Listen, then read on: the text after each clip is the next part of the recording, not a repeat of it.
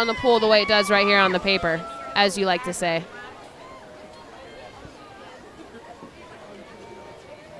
This is the boys 13-14 200-yard backstroke finals.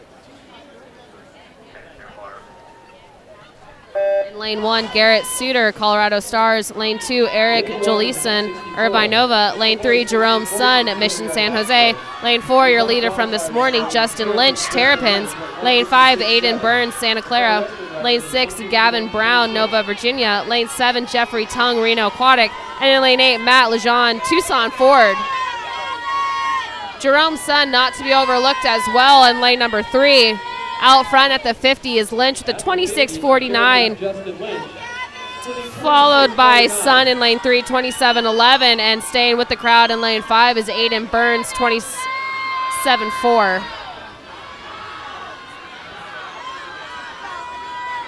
Justin Lynch with a body and a half length lead here coming up on the halfway mark. Again, this morning he was 156.70. He's out well under that pace with a 54.46 at the 100 here tonight. That's some quick front half speed here in the 200 backstroke.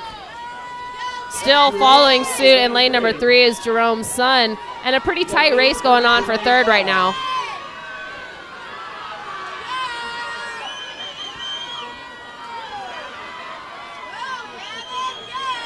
Justin Lynch not looking fatigued just yet. 50 yards to go. Jerome Sun still in second, and third place, very close between 5 and 6. That's Aiden Burns and Gavin Brown. Time to take a look at that record board. What's the mark here in the boys 13-14 200 backstroke, Tiffany? It's a 153, Garrett. 153.83.